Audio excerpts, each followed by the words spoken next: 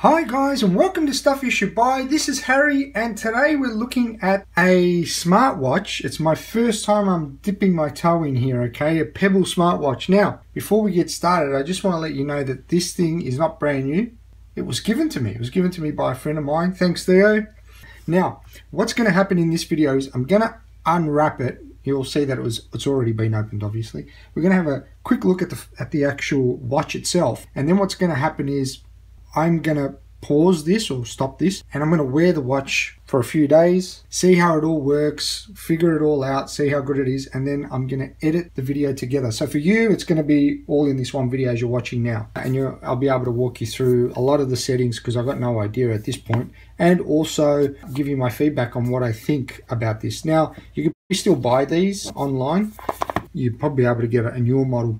I'm a bit funny about the whole idea on charging things, so but as you can see here, it says it lasts up to 7 days battery life. It is water resistant, up to 50 minutes, which is great, and readable during the daylight. My mate reckons the greatest thing about this thing is the notifications. So he reckons you never need to take your phone out of your pocket just to see if someone's sent you a text message or something like that. Anyway, find out some of the details of it. This is the box that it comes in. Now, as you can see, it's probably beat up a little, but hey, thanks anyway, and I really do appreciate having that. Now, this is what you do get in the box. He's pretty much given me everything that it come with. So, as you can see here, you just get a bit of paperwork. I'll be honest, the paperwork, I've already opened it up, and it doesn't tell you anything about how to use the phone. How to use the watch. Good one.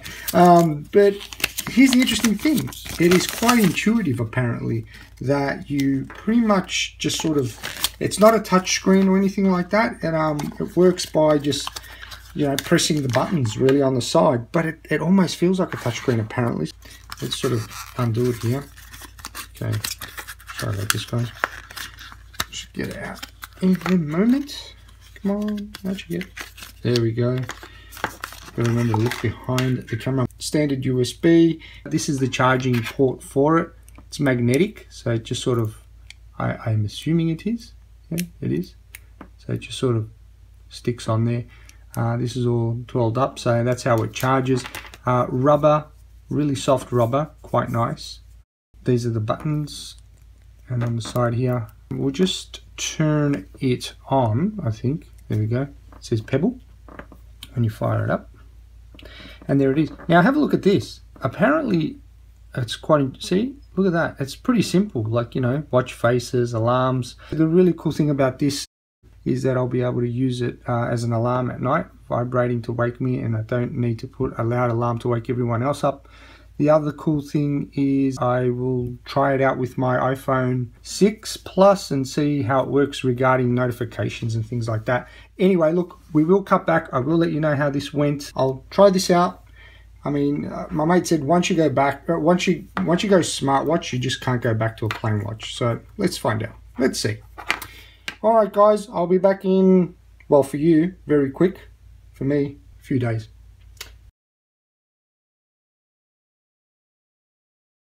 Hi guys, and welcome back. Now, it's actually been 3 weeks or 2 weeks, give or take. It's been a while I've had this, and I've had plenty of time to trial this out. It is fantastic. Look, the charging is what it is, but it is so awesome, this watch. First things first, I'll run through the features of this because I've played around with it and now I know how to use it. Basically, if you hold this down, quiet time started. If it is in quiet time, it won't buzz and annoy you, especially at night time if you get notifications through your phone. Now, here's a cool thing. You can set up hotkeys, so I have them here.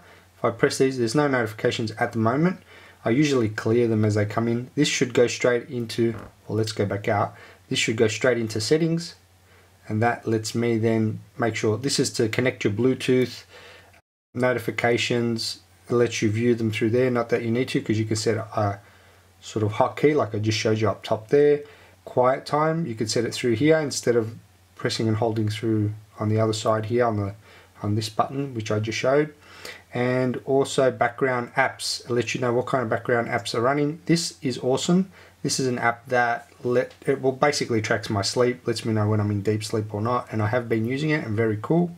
Or you could turn it off so you can have none. Quick launch.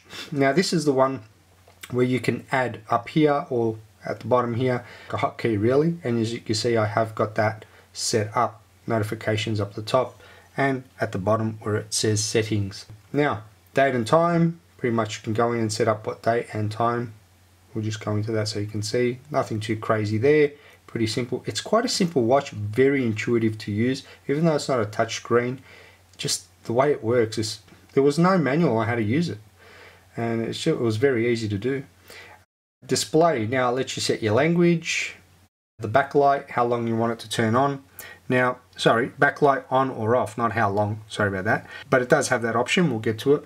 And further down, motion enabled. It's where you shake it really quick, and if you shake your wrist, it turns on the light. Ambient sensor on, so depending on whether it's very bright or dark. Intensity, medium, that's how bright the screen should be on or off.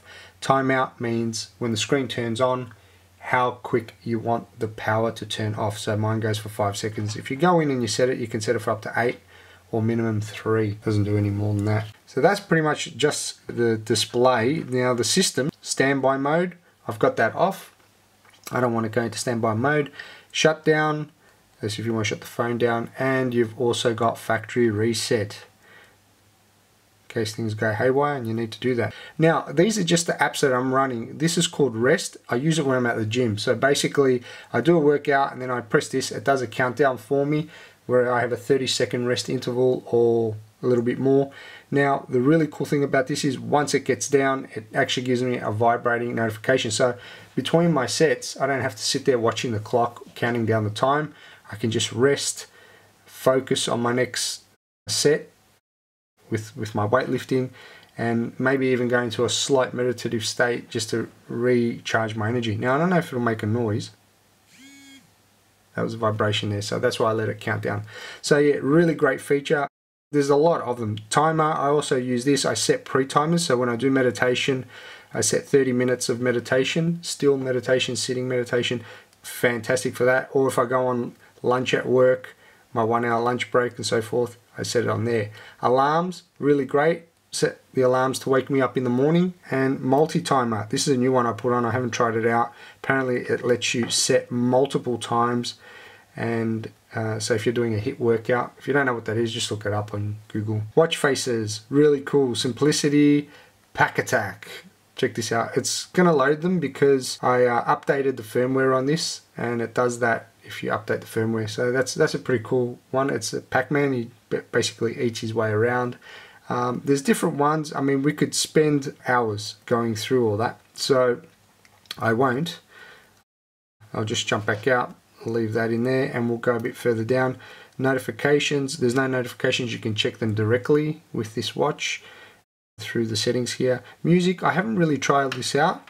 Start playback on your phone, so I'm assuming you go into the phone and you can, if I press here, I'm assuming, yeah, it'll play it. I won't play it because we've also got YouTube issues with music. There's copyright stuff that goes on, it's madness. This lets you skip. Well, actually, there's only one track here, so I'm assuming that that would let you skip also the tracks, play and pause and all that kind of cool stuff that it would do. Misfit, oh, this is pretty cool. It will tell you how you slept.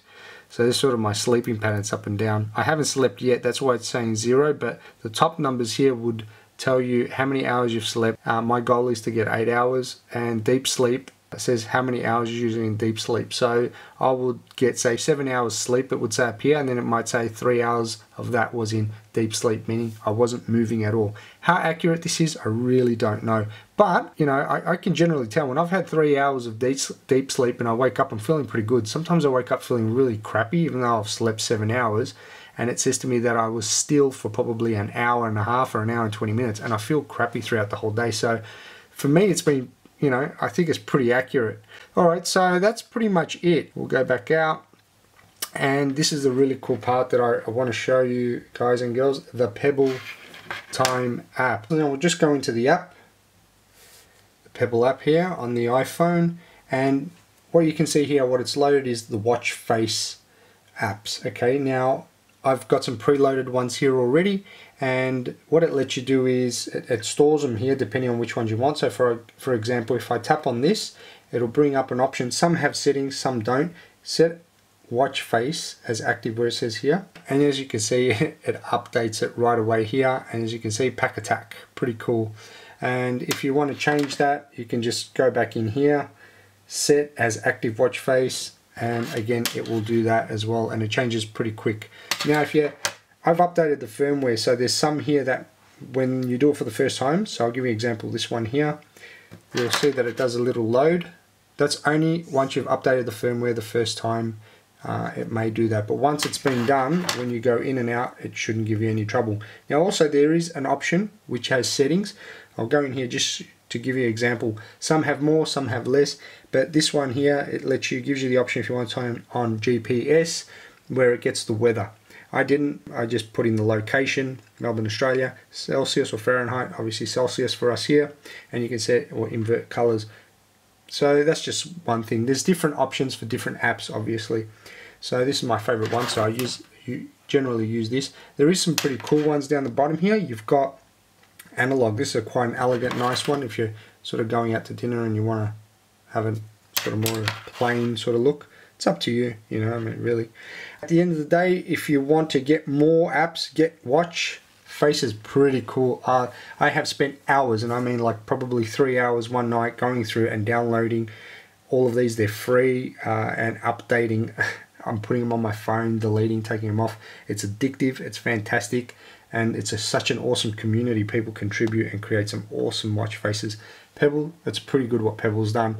We could spend hours going through this, and I won't.